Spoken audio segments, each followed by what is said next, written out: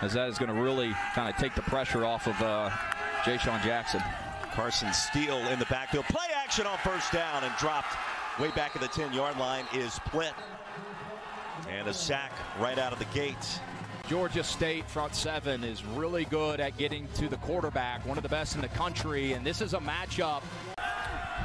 Jamil Muhammad with the sack. And on the swing pass out in the flats, get some of that sack yardage back. Yeah, Ball State injuries on the offensive line this year have been significant. 4 or 5 starters from the opening game out for this contest across the middle. That'll move the sticks.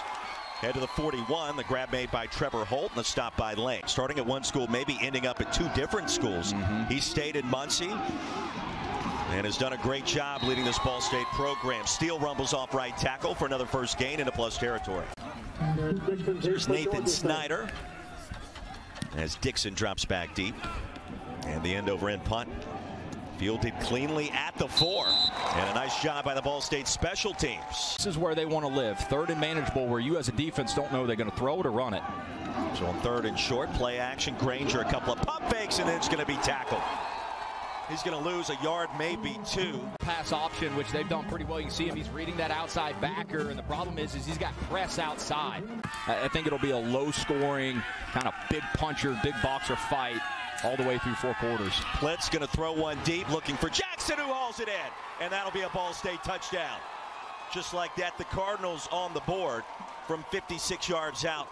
And what a missile, a strike delivered from Drew Plitt. Talked about it earlier. Without Justin Hall, who is going to be able to take the top off the coverage? And Jackson is that guy. They've put a lot on him. He looks forward to seeing it. Play action wide open. Touchdown, Payne. Aubrey Payne, 3rd reception on that drive alone from 18 yards out. They sneak Payne. There he is, lined up off the hip of the right guard. And he goes out and acts like he's going to block, and he just slips off the middle of the field. Thinking back in the day at Georgia, they had a similar kind of list of plays for Hudson Mason back in the day. Oh, Plitt dropped it, and it's picked up by Georgia State. And the Panthers off and running. Javon Dennis, the scoop and the score. Well, Muhammad forced the fumble. Plitt just kind of dropped it, and Dennis quickly cashes in from 37 yards out. See here, Plitt going to feel some of that inside pressure from the right side. Does a good job kind of evading it. Ball does not mean that he is down, right? I mean, that's elbow, knee. You don't see this a lot when quarterbacks are kind of going down. They naturally try to go put the football down, and he just loses it. You know, obviously, it's a teachable moment, and you like to teach him, hey, if you feel like you're going down, but, you know, to Plitt's, he's just trying to make a play, right? I mean, he's trying to stay up. Nate Fuqua, you better figure out where Ja'Shawn Jackson is. 3rd down and 5, wide open on the wheel is Carson Steele, and that will move the chains. Now, Drew Plitt found his running back, the freshman, wide open in a gain of 25. After a 6-yard pickup, option play, Grainger picks up the first down and a lot more. Surfs his way across the 40. Inside zone, and Grainger can run it to perfection. Panthers have won 6 of their last 7. Another option play. There goes Grainger. Grainger into plus territory. Darren Grainger makes another man miss. Finally stopped short of the 10. And a big play for Georgia State. Give them 49 yards on that one. Quarterback option, and that's where they become so tough to defend, right? Getting Grainger's legs out in space. Ball State has 2-on-2 there. Clayton Call right there, the defender, linebacker, just couldn't wrap up. And from just inside the right hash, Ruiz will bang that one straight through. Jacob Lewis on for a 34-yard field goal attempt just inside the left hash. And field goal is good. There is a penalty marker down. Another chip shot field goal from 27 yards out. And Ruiz, who's been perfect today, continues. So it's become a field goal kicking contest. Good season for Lewis, a sophomore out of Delaware, Ohio. Sends it on the way. And it is just good.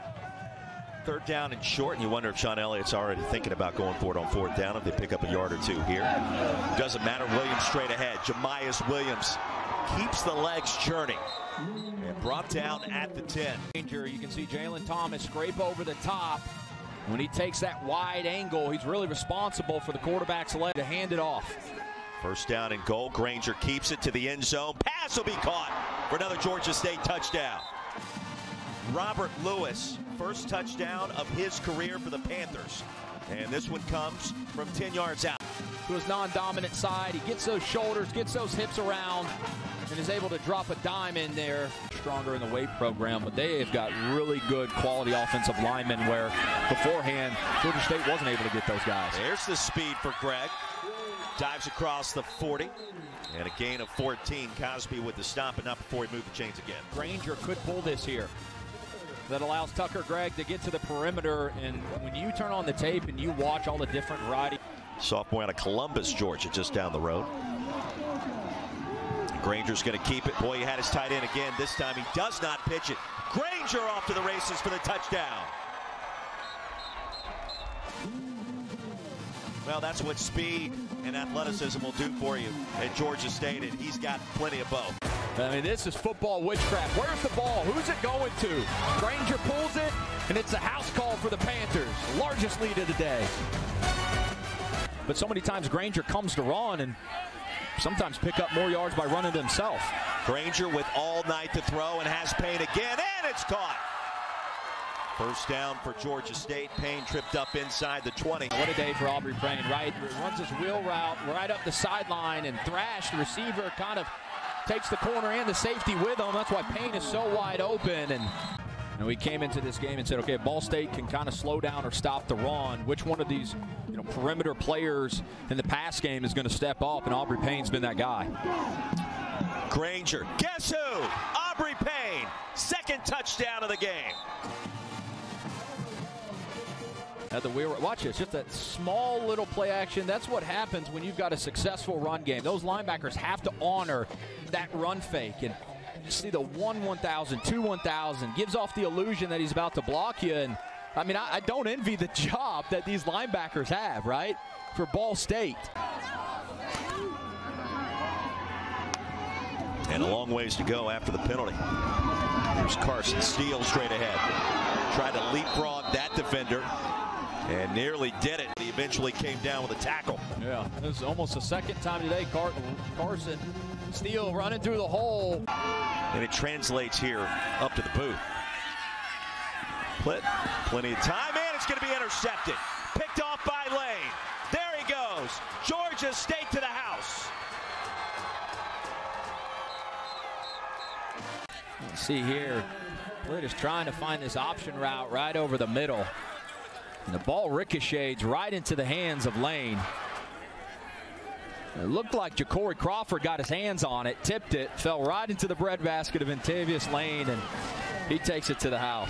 McCoy and Pinckney and even Thrash, their top three receivers, never on the field all simultaneously. Grainger wants to throw it, and he will, and it's caught by Robert Lewis. So Robert Lewis had caught 9 passes, check that, 8 passes all season before tonight. Can grab so far in this one. The first one went for a touchdown. Yeah, but watch Grainger thread this needle on this throw. Get it up, get it down. And under duress, bangs that one straight through. What a season for the senior from Wilson, North Carolina. Vicious hits, the vicious type of plays over the middle where guys are getting decleated, where they've got to miss time. I totally agree. There's the type of hits over the middle where players are vulnerable and they're defenseless. I don't know that what we've seen the last 365 days kind of answers the calling there. Unfortunately, they haven't been able to manufacture enough points. He's lined up to the bottom of your screen. There he is. Well called, my friend. Jackson spins his way inside the 5 for a first down.